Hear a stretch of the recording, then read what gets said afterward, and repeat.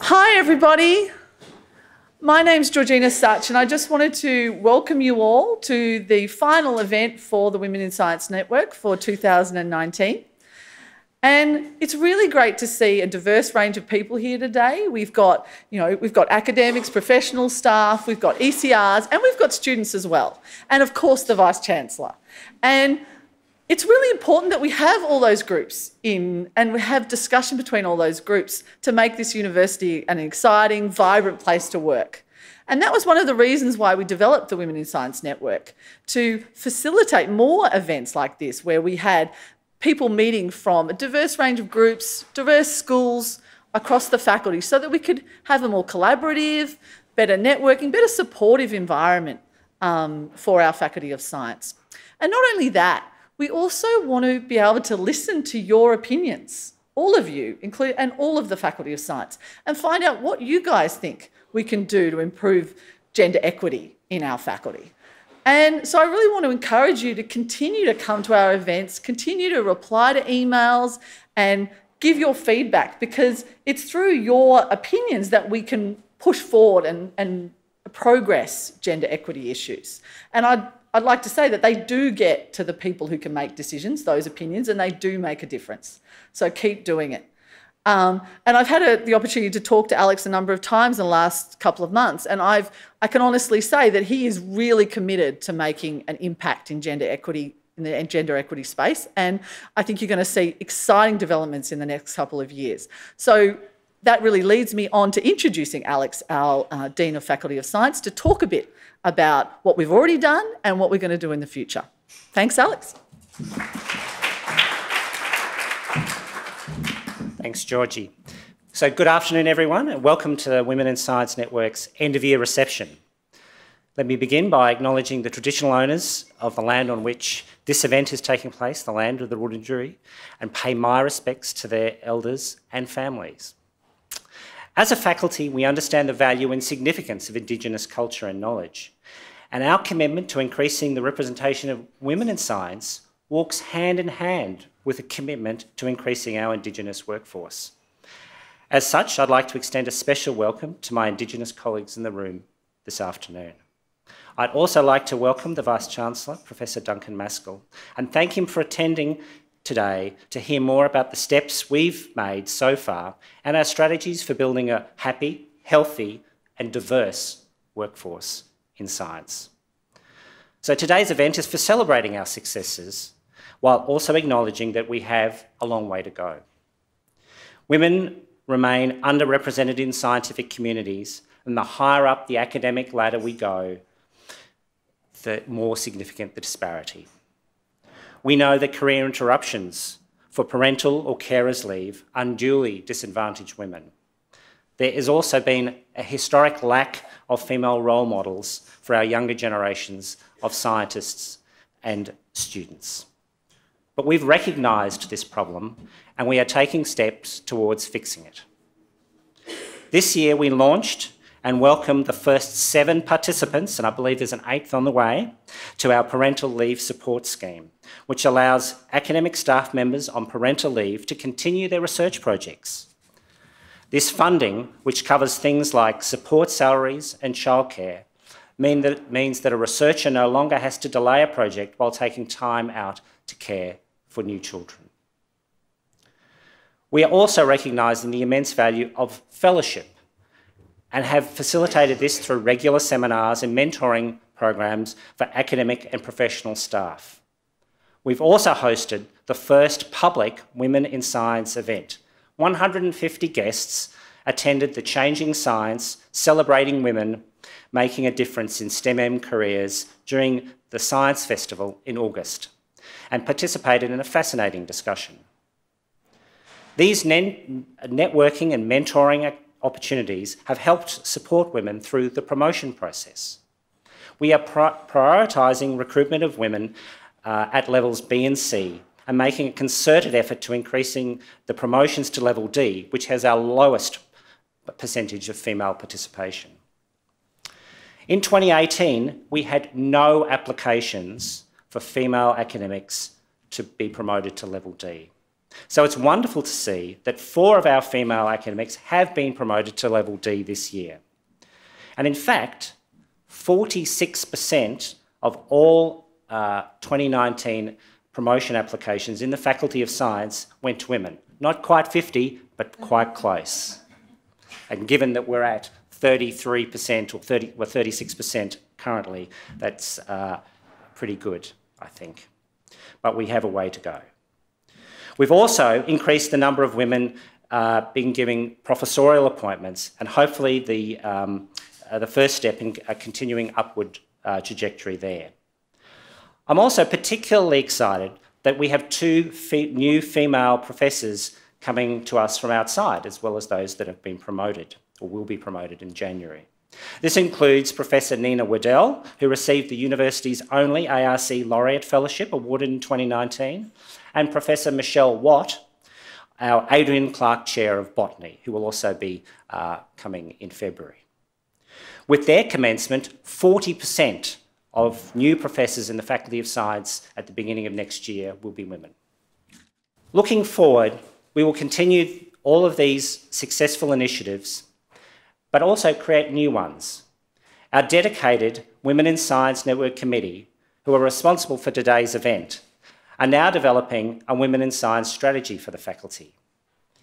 This will support efforts towards workforce gender parity, developing our female role models and networks, and continuing workshops and training sessions that are building the best work environment for all our staff.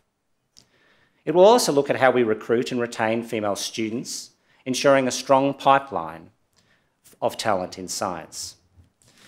For 2020, we've identified some key areas of focus.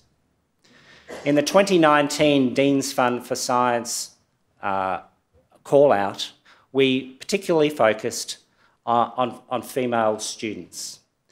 And the money that we received from that, we are now going to spend in 2020 and beyond on being able to offer female students who firstly experience disadvantage, those who are underrepresented in their field of study, especially in the physical and mathematical sciences, and those who show leadership potential.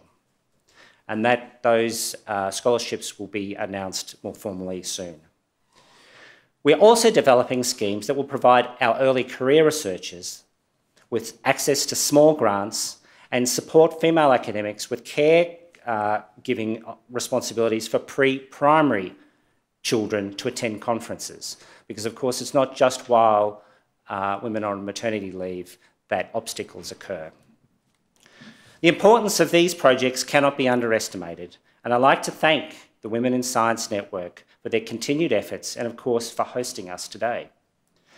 I have a strong personal commitment to develop a strong, diverse and equal workforce, and I've been heartened by the positive response to our initiatives across the faculty and the willingness of many of you to get involved. Last Tuesday night, I was part of a group of women who went to firstly view the Photograph 51 play by MTC about Rosalind Franklin and the discovery of the structure of DNA. But then there was a dinner afterwards with these women. I was the only man in the room. There were 20 people there, but it was a wonderful event, very inspiring.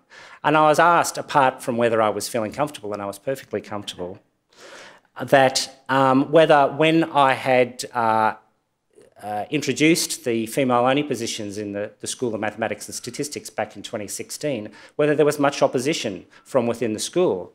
And I was glad to say that there wasn't. In fact, there wasn't across the University of Melbourne at all. There was only enthusiasm and interest, questions, but positive responses. There was from, of course, outside the university, but that's another thing. So I'm confident that many of our successes will continue into the new year, and thank you for listening to me, but I'll pass back now to Georgie.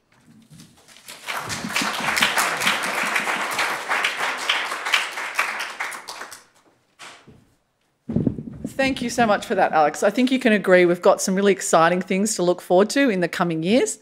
And The other part of our event today, we wanted to highlight one of our female leaders. And of course, we've got amazing female scientists at the University of Melbourne. And we were interested in hearing a little bit more about one of those amazing scientists. And that is, of course, Kate Smith-Miles. But before I hand over to her, I just wanted to give you just a brief bio. So she is currently an Australian Laureate Fellow and also a professor in applied mathematics and also Associate Dean of Industry and Enterprise in the Faculty of Science. She has a real focus on interdisciplinary research. She's worked in a number of different areas, including maths, engineering, IT, and has numerous collaborations across industry and also academia. She's got a particular interest and focus on doing things that have got societal impact.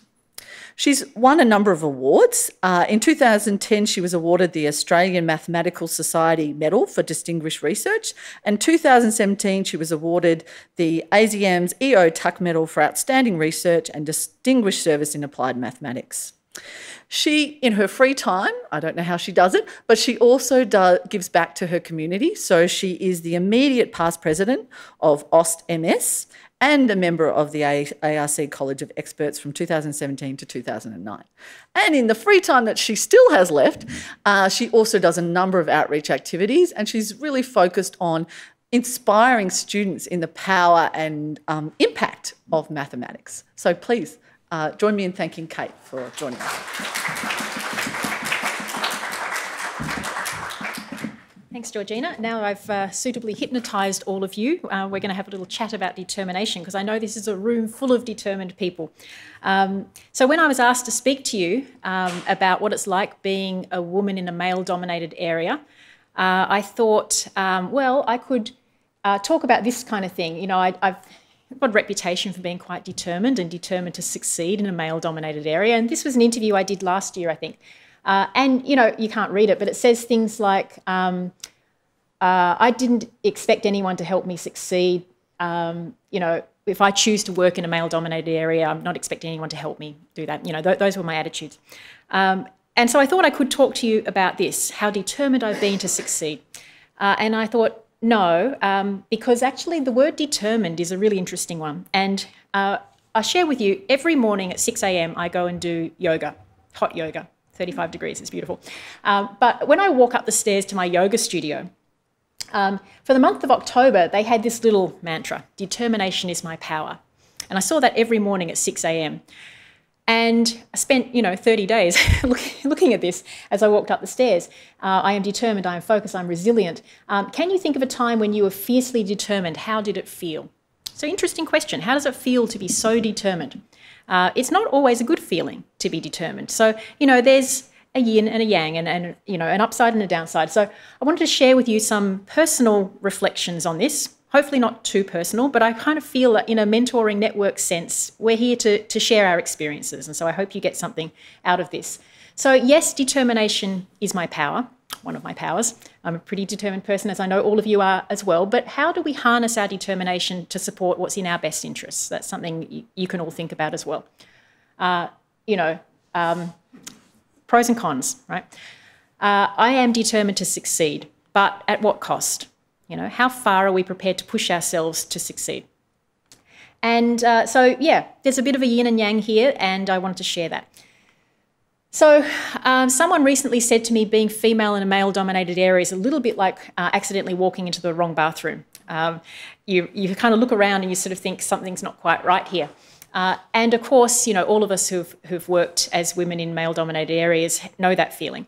I'm not saying that we need to get to the point of sharing bathrooms, but we certainly need to share workplaces. And I think these days it's so much easier than it was. You know, the recent inclusion agenda and certainly the Faculty of Science and you know, most universities these days have been thinking about this for long enough that we don't have the issues we had in decades past.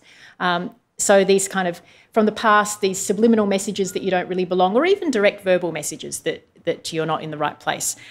These days, I think it's certainly getting easier. But what I want to share with you is this notion of like a red flag to a bull. You know what happens when you show a red flag to a bull, right? Charges. So, yeah, I'm a bull. And I'll share with you a few red flags that I've encountered in my career. And there's early red flags, and I'll tell you how I reacted. And then there's more recent red flags and how I've learnt to react. So reflections from the bull ring, what I've learnt from the fight. And yeah, if anyone should recognise red flags, it's a bull. We should be learning. So red flag number one for me was back in high school, where I had, my fair share of those maths teachers that would tell you why you couldn't do maths, right? So girls can't do maths because we can't visualise in 3D, apparently. Bizarre, hello. I'm living in a 3D world and I can't visualise it, strangely, whatever. So that was a little red flag. That's me getting angry. And so that was year 10, I think. So the effect on all my friends in the class was, so that's why I find it hard. I won't choose maths as an elective next year. The effect on me was, I'm going to prove him wrong. So I did prove him wrong. I went on to do really well in maths and decided I wanted to become a mathematician. Red flag number 2 over here. First year university, a lecturer said, my subject's really tough. 50% of you in this class are going to fail. And of all the women in this class, all of you will fail. Just statistically speaking, historically, that's what's always happened. Just saying. Okay, so thanks for sharing. The effect on some female students I overheard was, I better drop out before the census date then. The effect on me and 2 or 3 of my friends was, well, we're going to prove him wrong. Okay, determined to prove them wrong. Even when I made it to associate professor and I was going on my first maternity leave, and I said to my old male mentor that I'd been allocated that I was going on maternity leave, and his reaction was, oh my God, what have you done? Don't you know what you've done? You have killed your research career. And I got really upset by that. You can see the bull's getting angrier and angrier. I was really upset that was his reaction. It was not congratulations, I'm so happy for you. Oh, you're going to be a great mother. No, it was, you have killed your research career, almost like, you silly person. Yeah. So the effect on me was, I am just so determined to prove him wrong. This is not the end of my research career. Why can't I have a baby and still continue to get ARC grants and write high quality papers? Why can't I? I'm going to prove him wrong. So what happened then? Well, so I went on maternity leave for 3 months at the end of 2002. I returned full time at the start of 2003. I applied straight away because it was January and that's what you do. I wrote 3 ARC grants, 1 discovery and 2 linkage grants. I got them all. And by the end of that year, I had a baby and I had 3 ARC grants, in addition to the 1 I already had. And I had 12 PhD students and everything felt a little bit out of control, as you can imagine. And so guess what? Guess what happened? Look, I could be dramatic and say that this was a metaphorical breakdown. It actually was a literal breakdown on the freeway with my car. So I don't want to be overly dramatic. But I had a breakdown on the freeway because I was so busy, I didn't have time to get petrol. And cars need petrol. So I was, I was so busy being a mother to a baby at home that was still being breastfed and being at work full time and proving everyone wrong. I was so busy with these 2 modes that I was in that stopping and getting petrol was not something that I felt I could justify. So I broke down on the freeway. And while I was sitting there, there might have been a few tears, waiting for the RACV to come, I kind of thought, no, this isn't working. Something is wrong with this situation. And what is wrong is that I am so determined to prove some old man wrong that I'm not looking after myself, right? So sometimes you've got to ask what you're determined to do and why, and whether it's the right thing to be determined about. So we have some choices. We can either charge at a red flag, or we can ask, actually, why is that person holding a red flag at me? What is their problem that they're holding that red flag at me? So sometimes a thoughtless comment is not about me, it's about them. And you have to be able to recognise that. Their biases. So less yang and a bit more yin, right? So that was 2003. Gee, it's been many years now, and now I'm a bit more yin. Yoga helps. And so I'll share with you 3 more red flags that have been post that time, and you can see the difference in how I've reacted. So 2005, some colleagues were telling me I should apply for promotion to full professor, and the same mentor, who was horrified that I was going on maternity leave, said, I don't think you're ready to be a full professor because, well, what are you actually really internationally known for? You're very broad and not very deep. And to be a professor, you have to be super deep. So I took his advice on board, and I thought I have a choice of how this affects me. You'll notice there's no angry bull down here. It didn't anger me because I've started to realise that people can have their own opinion. It doesn't mean I have to react, right? Choice of how this affects me.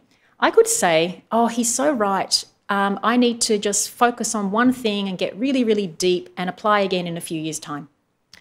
Or I could say, I think he's wrong. I'm going to challenge his view. I'm going to argue that my breadth is my strength. My breadth enables me to collaborate with so many people and achieve everything I want to achieve. And I don't feel a need to go deeper. I go deep when I need to, but I'm going to argue that that is my strength. And that's what I did. You have to have the confidence sometimes that you're going in the right direction. And that's the argument I made to the committee that they believed. So that was 2005. Many years later, I'm skipping, there's probably some other red flags in between that I won't bore you with, but another red flag. I was head of school and I had a dean who would say things to me like, what you're giving me is management and I'm asking for leadership. Do you know the difference between leadership and management? I'm going to spend $20,000 and send you on a leadership course at Harvard Business School. And then you'll learn the difference between leadership and management. Well, he did spend that money and I did learn some things. But one thing I learned was that Harvard Business School leadership course has all these case studies and it's very much one style of what a leader looks like. It's a kind of alpha male hero type leader. I came back and I did another leadership course, a Women in Leadership course run by Christine Nixon, our former police commissioner. And that was really eye-opening because it showed me that there's actually many different leadership styles. And actually there's nothing wrong with my leadership style. It was quite authentic to me and it was working for me. And I didn't need someone telling me that I needed a different leadership style, their leadership style. So, choice of how this comment affects me. I could become more alpha male, not authentic, but I could try to be more alpha male and have a leadership style that he was demanding of me. Or I could say, no, I challenge your view. My leadership style is absolutely fine, thanks. And there's more than one way to be an effective leader. So, vision, communication skills, people skills, and authenticity are really key to effective leadership. And having confidence that that will be fine for me was important. And even when I was a laureate fellow, people still wave red flags at you. Don't think that they ever stop, but it's how you react to them that matters. So, in 2016, I had someone say to me, what you're doing isn't good mathematics. Mathematicians don't do all this interdisciplinary stuff, Where's the mathematical rigour or mathematics can be a little bit hierarchical. All this collaborative work you're doing doesn't belong in a mathematics department. If you want to collaborate with biologists, go and get a job in medicine, that kind of attitude. Well, how does that affect me? I saw how it affected some more junior colleagues. They were very upset by it. But I've got to the point where I can have confidence that the direction that I'm going is right. So a choice, I could focus on some deeper mathematical questions, drop all my collaborations, just conform with what somebody is telling you, to be respected by some person waving a red flag, or have confidence that my vision for what a modern mathematician should be doing is correct. So that's what I've done, including changing universities, where my vision for what mathematics is and the importance of collaboration is very well supported. So determination is certainly my power, but determined to prove everyone wrong, that's not what we should be determined to be. It's not the right goal. Determined to succeed, certainly, but how do you define success? How should you define success? For me, what I've become is determined to find balance in all aspects of my work, with my beautiful children, that I love my work, and the me time. Georgina did mention I squeeze in time for playing the cello in an orchestra as well, and yoga and all sorts of things. So it's really important that you have those extra things that you do when you're not being, an academic or a mother and breaking down on the freeway, that I find time for filling up the car with petrol. I find time for making beautiful music. All these things are important in my life. I am determined to do my best, according to me, what I think is important, to feel proud of my achievements, to feel respected, even if I have to, move positions to feel that respect. Determined to make a contribution to society, to have an impact and to leave a legacy. That's what I'm determined to be. And interestingly now, at my yoga studio, the month of November, at 6 a.m. when I climb the stairs, confidence is my power, which is exactly what I've just been talking about, having the confidence to know that you've got the right path for you. and not letting those red flag holders, rattle you. So think of a time when you were brimming with confidence. How did you feel? Amazing. So I've learned a lot from being a mother. I've learned a lot from yoga. It's not about touching your toes. It's what you learn on the way down. I hope that you've got something that you can personally take away from me sharing my personal story. I hope it wasn't too personal. And thank you for listening.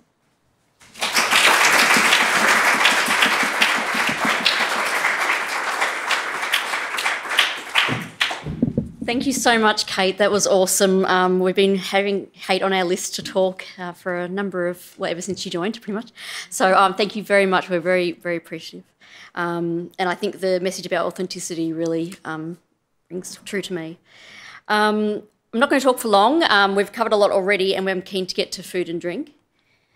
I wanted to say thank you to some people who have contributed to our seminars this year, and we've also partnered with CCAN, so Science Early Career Academic Network, on two of the seminars as well. So I want to say thank you to Sandra McLaren, Colette Boscovich, Anne Roberts, Petty Fairbank, Claire Farrell, Fiona Fiddler, and Patricia Werner, who came. And thank you to everyone who attended and will attend going forward, because we hope to partner with other networks within the university going forward to leverage the opportunities. On the professional side of things, we had a great professional careers event last month where the Lord Mayor Sally Capp was our special guest speaker, and she was fantastic, very engaging, very inspirational. And she joined our senior leaders, Julie Wells, David Akers and Jill Carter, in the panel discussion. That was great. And we had a lot of people turn up, about 100 people in the audience, and many could join us afterwards for our networking lunch. So that was really good. So Georgie and I will continue to communicate with you some ideas for 2020 and beyond, and we'll look for your feedback and your ideas going forward and how we can collaborate. Some of the initiatives have already been flagged by Alex, and more information to come. For now, I encourage you to stay and network where possible, have something to drink and eat, and enjoy. Thank you.